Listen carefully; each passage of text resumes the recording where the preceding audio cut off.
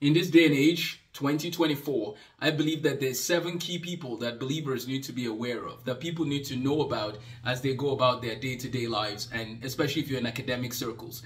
My name is Amos the Math Guy, and I'm the author of Tools for Mastering Mathematics, and I also teach a course called Counting to Calculus, which combines all of American education in math into 1 year of teaching with resources for all grade levels. It's also useful for others in other countries because math is math. But in this video, I want to talk to you about 7 people. Number 1 is Andrew Huberman. Wonderful podcaster, and he's an ophthalmologist out at Stanford University School of Medicine. Why do I bring him up? Because he's been given an opportunity and a platform, and he's using it to encourage people. He's using it to interview some interesting people that can encourage others. And he also shared in one of the podcast episodes I listened to about just how he sees the importance of prayer and reading the Bible. And I thought that was really cool. Number 2 is Vodi Bakum, author of Fault Lines.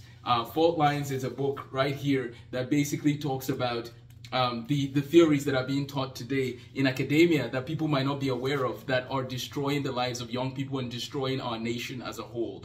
Number 3, Thomas Sowell. Dr. Thomas Sowell is a wonderful man who has written a lot of great books and tries to be that grandfather to many people. So Thomas Sowell, I believe, is a great inspiration to this generation. Number 4, John Lennox, right here. This is John Lennox from Oxford University. His book here, Against the Flow, is talking about the importance of being a Daniel in the day and age that we live in. Number 5, Dr. James Tour out of Rice University. He's a chemist, but he's also one who shares about his faith, seeking to inspire the next generation of scientists. I look forward to working with some of the people that he works with, and also visiting with him when I visit Rice University this summer. Number 6, Dr. Stephen Meyer, The Return of the God Hypothesis. We need more scientists that can talk about how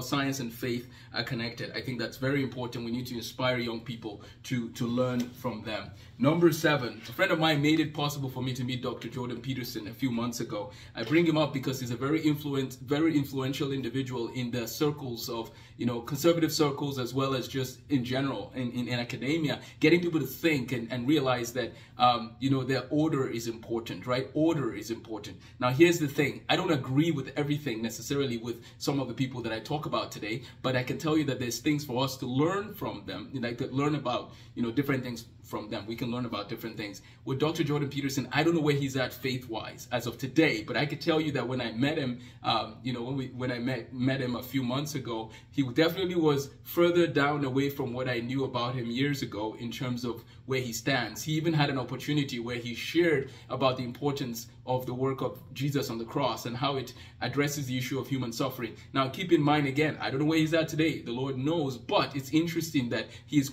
telling people, referring people back to the Bible. But ultimately, we need to go back to Jesus. He's the one. Jesus is the one that we need to follow. Jesus' teachings are the only ones that are guaranteed and airtight, solid.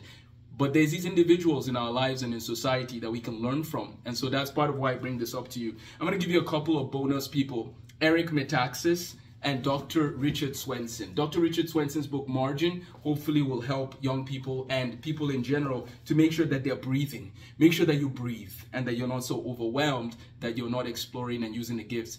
Using the gifts that God has given you, but then you're overwhelmed. You don't want to be overwhelmed. You want to be able to breathe and have margin. So I'm looking forward to reading Dr. Swenson's book. I met him a few years ago when he did a teacher workshop. The other person that is in my bonus category is Dr. Vishal Mangalwadi, The Third Education Revolution. So our bonus, Dr. Vishal Mangalwadi. We also have Dr. Richard Swenson, and then we have Eric Metaxas with his biographies, which are exceptional. And then let's recap our people again. Dr. Andrew Huberman, Dr. Jordan Peterson, Dr. Thomas Sowell, Dr. James Tour, Dr. John Lennox, Dr. Stephen Meyer, Dr. Vodi Bakum. It seems like there's a pattern here. Amos likes hanging out with people that have doctor in front of their name. Anyways, I better go get my own doctor in front of my name. How about get a PhD in mathematics? Why not? Math is beautiful. Anyways, back to the topic. Those are the 7 people that we need to make sure we're aware of, and we encourage other people to study and to grow in their knowledge. And especially when it comes to apologetics, you'll be covered if you have some of those people on your list. Take care and God bless. Subscribe for more videos. Thanks again for watching. Have a blessed day.